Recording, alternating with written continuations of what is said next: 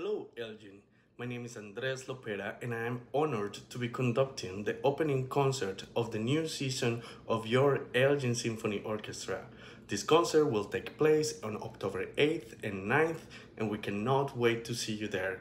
We have a great program prepared for you. We will start with Borgia Carnival Overture. He wrote this piece as a celebration of life, and it's full of very energetic passages and beautiful melodies that I'm sure that you will like. On our second piece, you will be dazzled by the incredible violin player Kelly Hall Tompkins. She will play the Wynton Marsalis Violin Concerto. In this piece, the incredible jazz trumpet player and composer Wynton Marsalis uses his own unique voice and his knowledge of the orchestra to create incredible sonorities between the orchestra and the virtuoso solo violin part. It is a very unique concerto you will not want to miss. Then our last piece is Elgar Enigma Variations.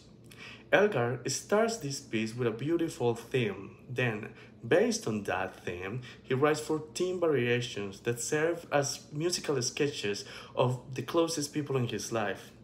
Each variation he tells us either about their love or something very unique that they have together and inspired Elgar to write this unique variation.